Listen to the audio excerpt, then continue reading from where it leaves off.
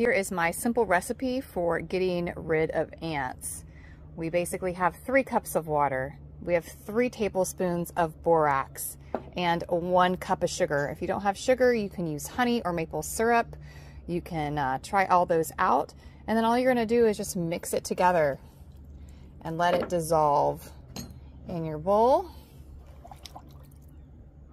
And then you're going to just fill up ramekins, shells. You can even pour this onto wax paper after it cools. This is what I've been using in my garden, and I hope that you try it out.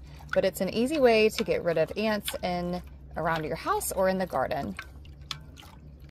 So I'm just placing my dish right next to the path where all these ants are.